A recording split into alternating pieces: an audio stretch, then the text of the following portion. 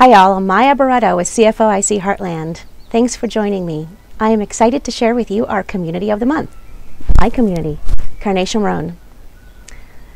Karnei Shomron was established in 1977 by a group of dedicated families eager to settle the barren hilltops, their divinely promised homeland. They gave up so much, lived in caravans for years, just to secure the right to establish this town. Today, Karnei Shomron has 11,000 residents and growing.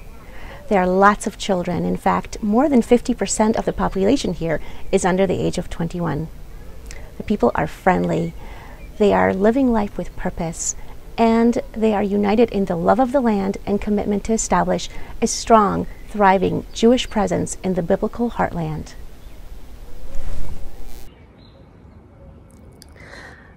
I personally moved to Karnei Shomron 6 years ago with my husband and children from Seattle, Washington. We chose Karnei Shomron because it checked many of the boxes of things that we cared about. It has a very warm and welcoming religious community, it is close to urban centers, and it has deep biblical roots. 5-minute walk from my house, you can see archaeological remnants of wine storage from the time of the Second Temple. And Karnei Shomron overlooks a beautiful deep valley called Nahal Kana that served in biblical times as a natural boundary between the tribal lands of Ephraim and Manasseh. We have a lot of amenities here in Karnei Shomron for such a small town, but still some specialty services are not so readily available. In order to get those, you have to either wait several months for a specialist to come here or drive to one of the urban centers. And it's really not the hassle of getting in your car and driving for 30 minutes or an hour. It's really the danger that sometimes is involved.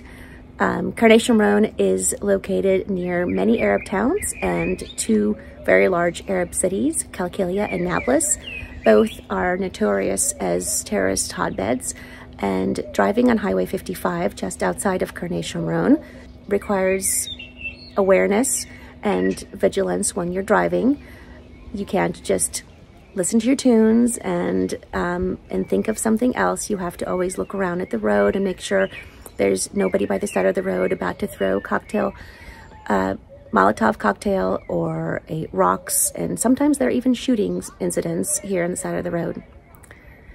But despite these challenges, these risks, I feel living here is a dream come true.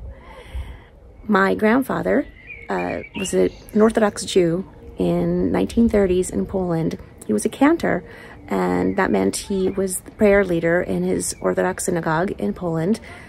He led services, and they prayed 3 times a day for their ability to return to their divinely promised homeland. And I get to do it. I get to fulfill his prayers and biblical prophecy by living here and raising my children here. CFOIC Heartland has been supporting Karnei Shomron for years, from helping purchase surveillance cameras, supporting a children's development center, planting trees, and many other projects. This year, Karnei Shomron is asking for your help with a unique project supporting grieving families. As a mother, I can't even wrap my brains around what one must go through losing a young child, or for a child to lose a mother.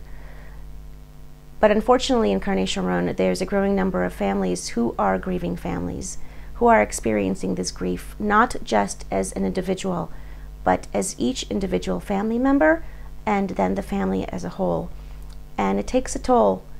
It causes children to spiral out of control, sometimes causing them to engage in at-risk activity, parents distancing themselves, and family bonds fraying at the edges.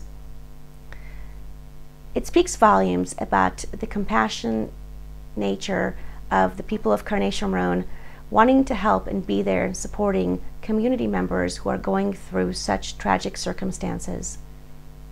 The Karnei Shomron Family Center provides these grieving families a safe space where they can get counseling and attend workshops where they can, as a family, express their grief move towards joy, find purpose, and rebuild family bonds.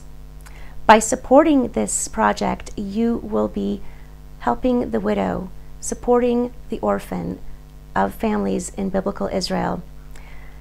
If you've been to Karnei Shomron before, you know what a special place it is. If you haven't, I invite you to come visit us. Whether you've been here or not, I hope you join us in supporting this project. I hope you enjoyed that film. And we have lots more film content and emails and articles that I'm sure you will enjoy as well. Check out our website at CFOIC.com and subscribe to our newsletter. You can do that right from the homepage.